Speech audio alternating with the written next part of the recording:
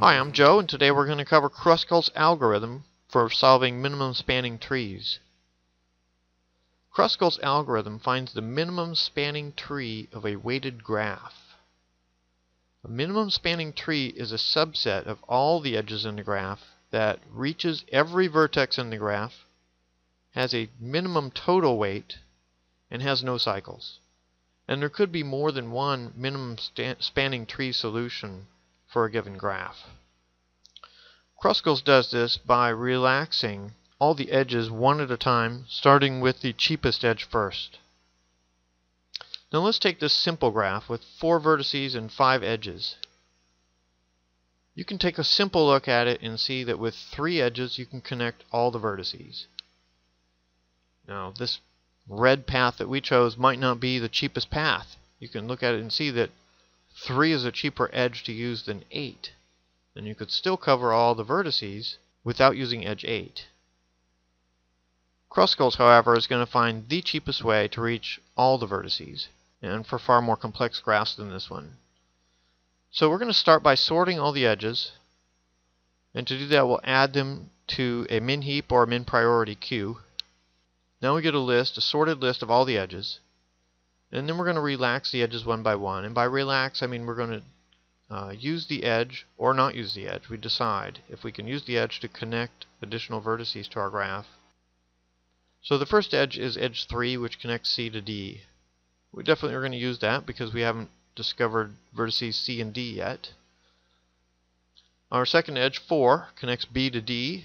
That adds B to our minimum spanning tree, so now we have C, D, and B connected. Then third, we connect A using the cheapest edge, which is 5. And with that, we've finished the minimum spanning tree for this graph. We've connected all 4 vertices in the cheapest possible way. So we aren't going to use edges 6 and 8 at all. So that is our minimum spanning tree. Now let's take a look at a more complex graph. We're going to start the same way. We're going to add all the edges, edge weights, to our min priority queue, and we're going to sort them by increasing edge weight. We're going to look at the first edge, which is AF, at a cost of 1. So we're going to connect edges A and F into our minimum spanning tree. Second is edge 2, edge weight 2, with vertices C and F. So we're going to connect C to the tree. Now third is EH. It does not connect existing vertices that we've already mapped. It connects 2 new vertices. So we still want that. However, I'm going to color those blue for now so that we can see that that's a separate tree. Next, edges BC, which has an edge weight of 4. So that connects B to our minimum spanning tree. Now we can see at this point that we're not going to need edges AB and BF, which are weights 8 and 6. So we can delete those from our min heap or min priority queue because we know that we won't need them.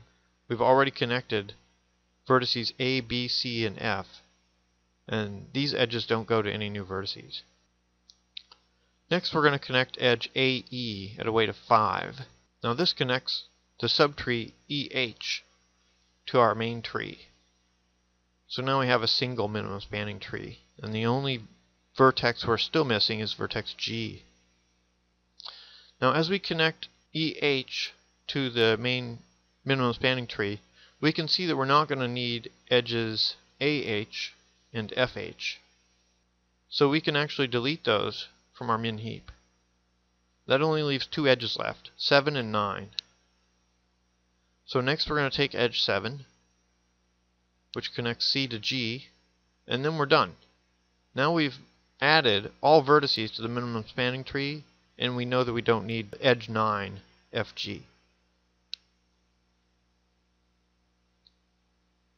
So that's what our minimum spanning tree looks like, the finished minimum spanning tree. So you can see there are 5 edges that we didn't use.